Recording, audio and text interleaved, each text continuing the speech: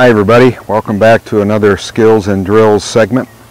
This week our topic is me helping you correct the dreaded over the top downswing move. Over the top, swinging the club out to in, resulting in a pull shot to the left for a right-handed player, to the right for a left-handed player.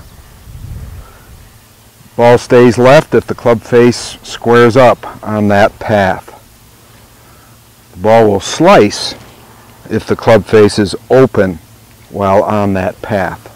Okay, so you got two different ball flight errors there. So, got an exercise here for you to try to get you to train yourself to feel the opposite effect of over the top.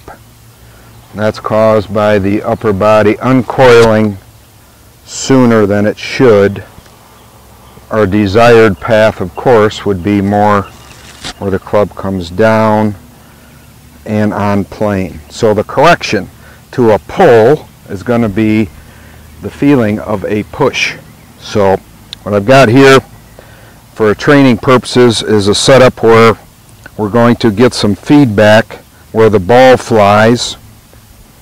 This middle alignment stick is where I'm going to aim. I'll be parallel to that with my feet. So I'm going to try to aim that ball to fly over the center stick to fix our over the top move, which brings the club on the left alignment stick here. We're going to try to feel from the top the arm swinging down and swinging to the right in the impact area, therefore making the ball push to the right.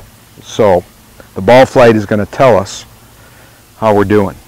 So the idea here is to get the ball to swing, or get the club to swing inside to out, down to the right instead of out and to the left. Again, speaking as a right-hand player. So, look for the ball to fly off your club face to the right of your original intended target. That's the feedback we need. And it will look like this.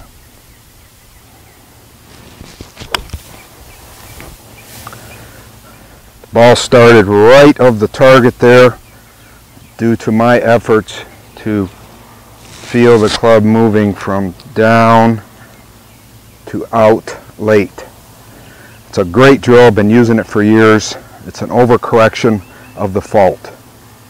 Thanks for coming. We'll see you next week.